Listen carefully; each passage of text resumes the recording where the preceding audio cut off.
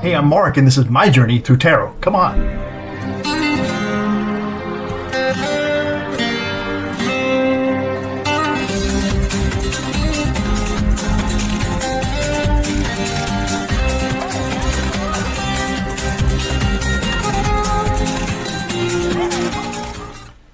So we've got lots of topics today. We're going to talk about Ukraine's F-16 fighters. So that's going to be interesting.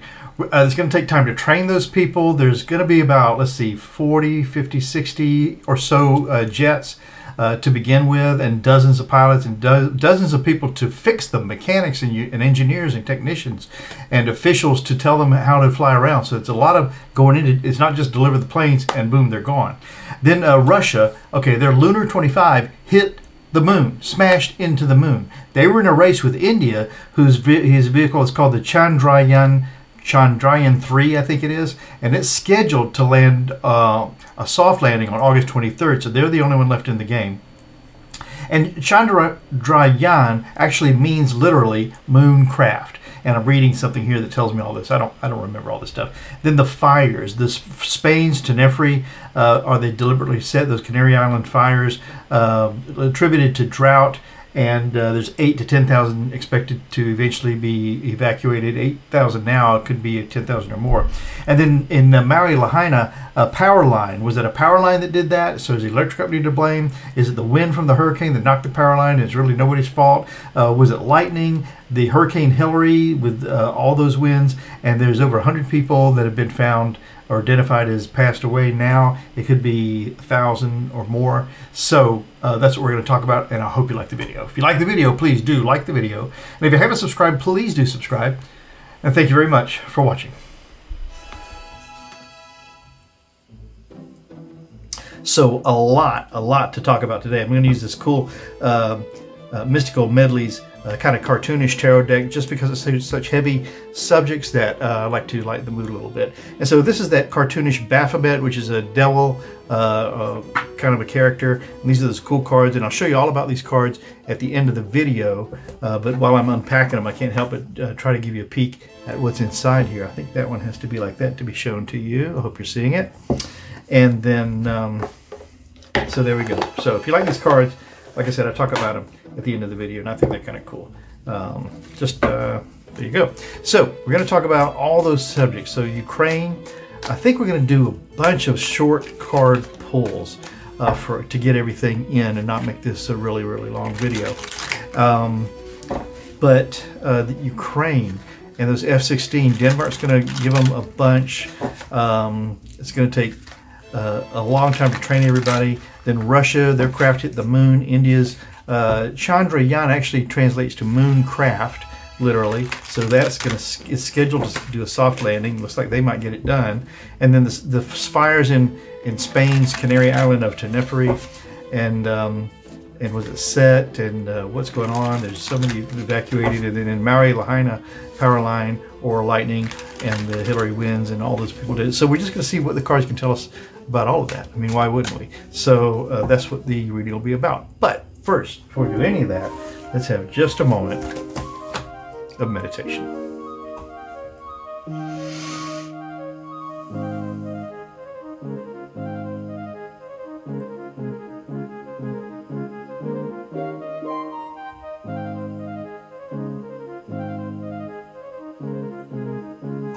Okay, so here we go. So Ukraine. This could be the thing that turns everything around. So delivering the jets, I mean, they're already ready, some of them ready to go, not many, but some. And so Denmark says they've got 19 altogether. That they're old jets that they don't want anymore. They're getting new jets, but this is like gold to Ukraine. So 19 from Denmark, and they're going to deliver 6 now, whatever now means. 8 in 2024, and then another 5 in 2025. Now the Netherlands has 42 of those F-16s. Now remember, you knock out a few F-16s out of the air and you start eating up your planes pretty quick. So the Netherlands has 42. Don't know when those are going to go. Maybe some of them, by the time this video goes out, a few of them may have been sent over. But the problem is they don't have anybody to fly them. They don't have technicians to fix them on the ground, and they don't have officials who know how to deploy them. Okay, so it can take 6 months to train the techs and the engineers. It can take, there's 70 or so Ukrainian officials who are in Denmark and Romania right now getting leadership training, I presume. And then the pilots, they say they're going to have several dozen. Well, what are several dozen pilots? Is that it's more than 12? A couple dozen would be 2, a few dozen would be 3. So several has to be 4 dozen or more. There'd be 48, 72, 84, 96 pilots, which isn't that many pilots, honestly. Then, so we'll just stop on that, and then we'll talk about the other ones as we come up to do the drawing. But right now, it's just about those Ukrainian planes. Let's do 3 cards real quick to see if these planes are going to be what makes the difference. And then we'll ask one more question that I've got in my head right now. So 3 cards. Are these F-16s what's going to make the difference in Ukraine winning the war? Okay, that's presuming that Ukraine wins the war. First card up is the 8 of Wands. Okay, this is very interesting. Wands, and I love it. These determined witches are all headed off together. You know, Wands are actions, plans, forward movement. I can think of them as missiles, as planes. Okay, these witches are flying those planes. As a matter of fact, the direction these witches are headed in would be the direction from Ukraine towards Russia, if my memory serves me. And then, and there's 8 here. So the first card up about this question about those F-16, if they're going to make a difference. This looks, usually when you get the 8 of Wands, there's a lot of stuff coming at you, and so you need to be ready. So that's a warning to Russia. The next thing up here is this 5 of Swords. 5 of Swords is an abuse of power. Okay, so and the Swords of Truth, Justice, Rules, and Law. And this looks to me almost like Goliath against, David against Goliath here. And it looks like Goliath has been the one who's tossing away this truth, justice, rules, and law, and David has got his sling over his shoulder ready to shoot it up. And so this sounds interesting. Are the F-16 going to make the difference? And then the final one is a great big page of pentacles. Yeah, this guy's looking very smug. Pentacles are value.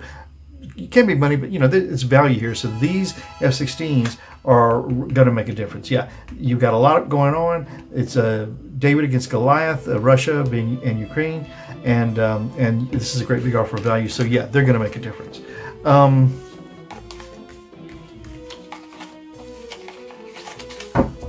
Is this going to be? Is this going to be what makes Ukraine win the war? Is Ukraine going to win the war, and is Russia going to have to back away? Is that what we want to know? 4 cards. Okay. 1, 2, 3, and 4. Is Ukraine going to win the war? You know, because of these planes, and is Russia going to have to give up? First card, 5 of Pentacles, being left out in the cold.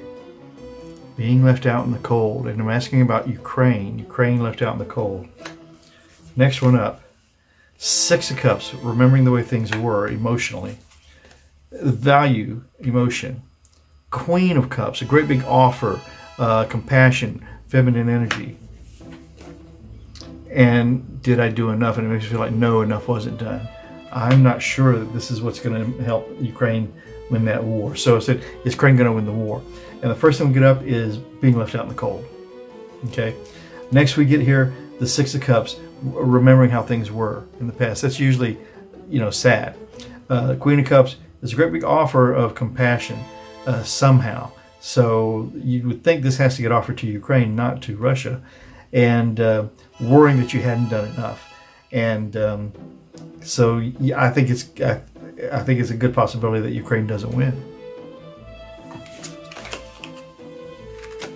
Or they could just be telling not the complete story, but I did ask for the complete end. Not what I wanted to hear. So now let's talk about Russia's Luna 25 hitting the moon. Since we're talking about Russia, now let's switch over to Russia's Luna 25. Russia's spacecraft, the Luna 25, has hit the moon. And we want to link this with India's Chandrayaan, which means Mooncraft 3, Chandrayaan 3, which is scheduled for a soft landing same place that the Russia ship, the same area, crashed. This will be on August 23rd. It was a race between India and Russia to get these unmanned spacecraft down there to collect data and into this unknown or unexplored part of the moon, I presume. So Russia's Luna 25 hit the moon. What can 3 cards tell us about that? And then we'll do 3 cards on the India craft. Russia's Luna 25, 3 cards. 1, 2, 3. Russia's Luna 25. First card. High Priestess. This is a prosperous card, okay? This is a card with a lot of authority and a lot of hope. The Knight of Pentacles. This is the fighter for the value. The Five of Pentacles being left out in the cold. Well, I think this is just telling the story of that craft. So the High Priestess, I guess we'd have to think of this as Mother Russia. And she was fighting for that value of getting to explore that piece of the moon. But now she's left out in the cold. So it's just a very flat reading. Let's draw one more card. I'm going to shuffle because I want to ask, is Russia going to get any use out of this crash? Is this going to be beneficial at all for Russia, this craft having crashed? One card. Yeah, there's some kind of partnership that's going to make this beneficial. So I wonder if it's going to be a sharing of technology because maybe they got so much done. I don't know, but it's going to be they're going to dredge something up from this to make it it won't be complete loss. Interesting. But you know, I guess that's what scientists would do anyway. They would make sure that that the experiment is going to have good gains along the way, regardless of where it might fail. You always anticipate that it's going to fail. Now the India Chandrayaan, at least you know what are the weakest links in your situation, and certainly landings and takeoffs for aircraft are always the most dangerous parts. Chandrayaan 3, 3 cards, 3 cards. Let's see what this the story they can tell us about that, because we're anticipating this one landing, so we're thinking that probably it's going to be successful, right? That's what you would think. First card, Justice, like that. Second card, 4 Swords. Okay. Patience, being careful before you take a move, and then Truth, Justice, Rules, and Law, and the Fool, a new journey. Okay, so this is good. So yeah, there will be some justice here that India makes the landing because of the caution, and then they get to start that new journey of exploration. So the India landing is going to be good, and Russia will get something out of this crash. But anyone would have anyway. Now the fires in Spain and Maui. So Spain, those fires are on the Canary Island of Tenerife. I guess I'm pronouncing that right. And Tenerife or Tenerife? Huh. Anyway, there seems to be some thought that maybe they were set deliberately. So I'm just going to flat out ask the cards, were those fires in Spain set deliberately? 1, 2, 3. Were those fires in Spain? 8 to 10,000 people evacuated. I don't know if anybody's died. Ace of Swords. Truth, Justice, Rules, and Law is sweating it out. Empress looks surprised and shocked. And the Ten of Cups is happy family. So was it set deliberately? This really... I'm going to say no, it wasn't set deliberately. I'm going to say it might have been an innocent accident. So I would say it was human set accidentally, and someone's not owning up to it, and maybe they're not going to. So the Ace of Swords, Swords of Truth, Justice, Rules, and Law. The Ace is a great big offer of that, that technology, that situation. But look, this Ace is really sweating and having a hard time. And the Empress is very shocked in this instance. So this is almost like Mother Nature is going, what happened? Okay, so it was a surprise. And then the Ten of Cups, happy family, is that, it's something that happens. Sometimes, even in our personal lives, we do something that causes an upset for someone else in our own little personal family. It wasn't intentional. And sometimes, we don't always own up to it. And who's to say that's not for the better? Okay. Then the Maui Lahaina power line or lightning, 1,000 people. Will it get to 1,000 people dead? or near that anyway. 3 cards. 1, 2, 3. I'm going to ask another question with these same cards. Will it get to 1,000 people dead? 8 of Wands, 6 of Pentacles, and the Emperor. Okay, so the 8 of Wands just tells us there's a lot of action going on there, okay? But 8, okay? The 6 of Pentacles is doling out the values. So I think this, because we're asking specifically about how many people died, and so it's going to balance out at some point. And the Emperor is in charge. He's telling us, you know, this is what's happening. So they're going to get to the bottom of it. And these are very reminiscent of a king, a Hawaiian king, actually, to me. So I think, no, this isn't talking about 1,000 people. This is talking about the 8 of Wands. So at the most, I would say 800, but I don't even think it's going to be that. But we say the 6 of Pentacles. This is telling me that at this 6th point, it's going to start to balance out. So there could be up to 600. And then, but they're going to get to the bottom of it. They're going to investigate that thoroughly. Hawaii is on the job. And now I want to know, was it power line or lightning? Let's ask 2 cards for each. Power line. Was it a power line? Was it a power line? Page of Cups. So it was a surprise. And the King of Wands. So the Page of Cups is weak in the royal court. Cups are emotional, and this is a surprise. So it was a surprise. And power line or lightning, that either one would be a surprise. And then the King of Wands, this is a guy who's calling the shots, the actions. So power line, this is human in charge. Power line. It was a surprise. It was an accident. What about lightning? 1, 2. 7 of Cups, that's illusion and delusion. And Happy Squirrel. So this is a bonus card that's in this pack, and when you get Happy Squirrel, it's just, you can interpret it in a positive way. So yeah, this was not lightning.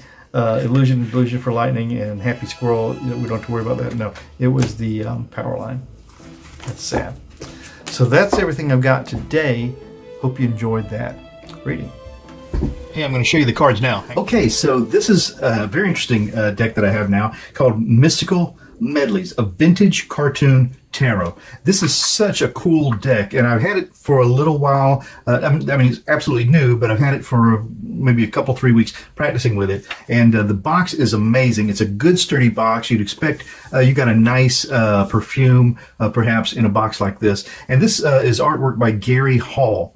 And this is published, I presume, or distributed at least, by Sterling Ethos out of New York. Okay, very interesting. Minute. What happens is this box opens from the bottom. Okay, so you flip this open, and then you have this creature right here, which I've forgotten the name, but I'll see it in a minute because I'm going to look at the guidebook and tell you about it, and then bring up the example of it on my phone. But so this is how you open the box from the bottom. That opens down. This slides out. And then now what you have is this inner case with a very faint kind of watermark of this animal on the front. If you look inside the case, and I hope you can see it, inside there is a little star, which for me is temperance. Okay, or it could be the star card itself. It's got 2 cups, a cup in each hand, which is typical of the star card, finding that balance. And so that's, I love it when they've gone to the trouble to include some little secret treasure for you inside the box. Now, inside here, if you take these cards out, inside this box, we have the sun. Okay, so the sun card. I hope you can see that too. Okay, and there's a little watermark on this side. There's none on the other side, and I'll show you why that's important. The other thing that comes with this card, or this deck, are 2 extra cards, Sad Squirrel and Happy Squirrel, for divination. And the guidebook tells you how you would divine those, and that brings us to the guidebook. So again, this little creature is a very beautifully done kind of book. And so if you gave this as a gift, or if you were getting it as a gift, you'd feel very glad that you got it. And it has a nice introduction here, which is speaking to Gary's inspirations to coming into this. And it starts out like so many good stories. It all started with the devil, and that's what that animal signifies here.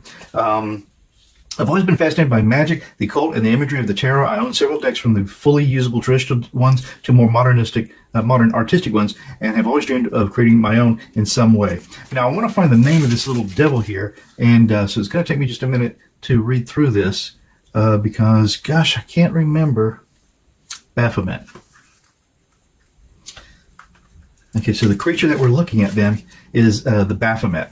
That's what this guy is. So if you put these together, right here, you see that is the cartoonish depiction of a Baphomet. And let me show you what a Baphomet is. Let's say define Baphomet. And we'll get a picture here. So this is the Baphomet. And this is a deity that supposedly the Knights of the Templar would have, I don't want to say worshipped, but had an occultic interest in. And so the first card that Gary Hall created was that Baphomet. And then from that, the rest sprung. So let's see, how am I going to do the rest of this? Yeah. Now, the cards themselves are a good weight. They're easy to use. They fit well in your hand. But the fantastic thing is how beautiful these cards are. This artist, Gary Hall, has a kind of ropey quality to his art, kind of a rubber hose kind of an effect. If you look at like the arms, and so that's his style. And so the cards are very interesting. It took a little bit of studying them before I felt comfortable using them for divination.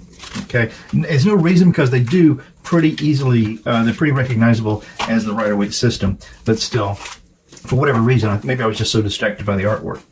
I spread the cards out like this so that if you don't get to see a lot of cards, then at least you've seen them here, and you can decide if these are cards that you like and would like to use. I was always curious to see more than just a few cards that a reader would pull out during the presentation. So there we go. Well, coming back tomorrow, I'll be doing it all again, so ciao for now.